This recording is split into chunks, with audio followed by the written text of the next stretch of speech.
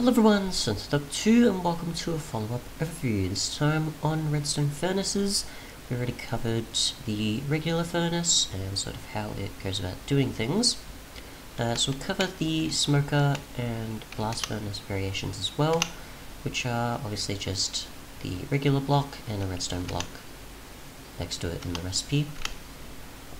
And you it's shapeless, not looking back and forth, I assume.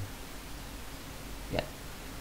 So, what they do obviously is pretty much just act like the regular and possibly the same speeds, except for the fact that obviously you power it by redstone and that obviously it doesn't become annoying on a server with TPS problems. So we'll just get some ores, we'll get some potatoes, and pick those up. Come on. Any moment now, there we go. And just activate it with redstone, and you can see it going at not exactly the same speed as you'd expect though, which we'll just compare. Probably is doing the same as the regular furnace, since it's more so based on the regular furnace and then possibly just other variations of it, so it's not scaled exactly the same it seems. I'll get some coal, but again it's probably done this way so that since you're getting it for free because it's just redstone signals, it's not going to be exactly the same, so it is a bit of a trade-off, unless it is the same. Just correct. Let's see. Just compare to the regular as well and the redstone variation, because why not?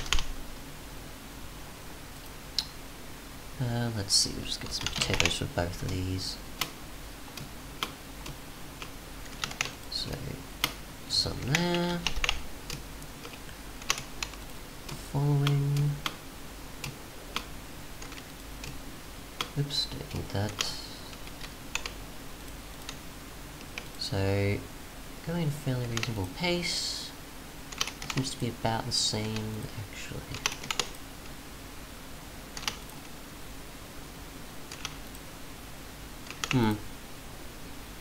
Unless it's just a forge thing, I'm not sure. Or I'm just overthinking it.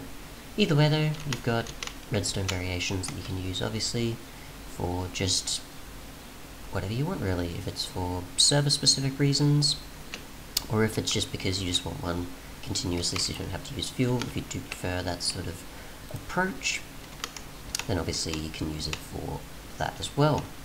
Otherwise though, that's pretty much it. Thanks so much for watching, and goodbye.